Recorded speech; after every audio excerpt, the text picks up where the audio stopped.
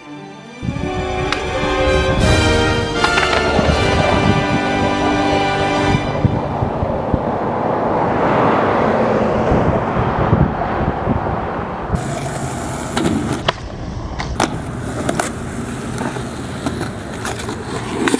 guys, so today I'm going to be talking about frontside flip, how I frontside flip, and I'm not going to lie, frontside flip for me is so different when I do it off stuff and flat ground that I use different techniques which you guys might be better at it because my little brother is better at frontside flips than me on flat ground and I do them really weird. So let's get into it.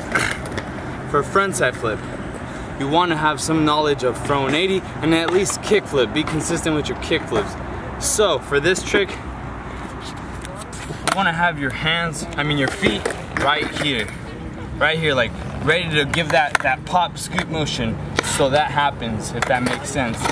So whenever that happens, this foot is at an angle. Whichever angle comfortable you are, you're gonna be able to flick it. So right here at the angle, you're gonna hit that scoop pop motion, and then right here, as you're doing that, you're gonna flick it. And some people land pivot and go like that. Some people just actually frontside flip and do the whole thing. I'm one of those people that on flat ground, I have to go halfway and then land on my nose and revert the rest. As you've seen on flat ground how I do it. But when it comes off stuff, because I know that whole motion, it's so much easier to do it off stuff.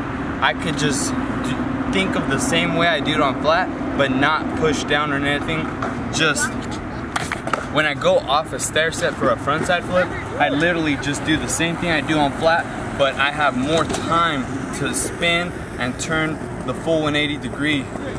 So yeah, that's how I frontside flip off things. But like I'm saying, you can do it way different. You just have to make sure that your shoulders are parallel.